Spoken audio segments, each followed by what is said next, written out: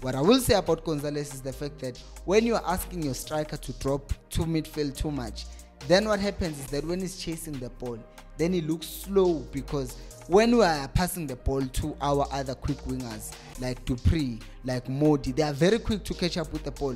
But if you ask that of Gonzalez, he's not as quick as them, and then the player ends up looking slow and sluggish. But it's actually not. It's just that the pace and how we're playing, it's too fast for him, and that might be problematic for teams that play on the break, because the strikers end up getting injuries. Case in point, Caleb.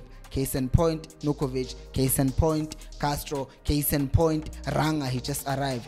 It's clear to me that this thing of transitional football sometimes has detrimental effects on players. Oh, I said that word.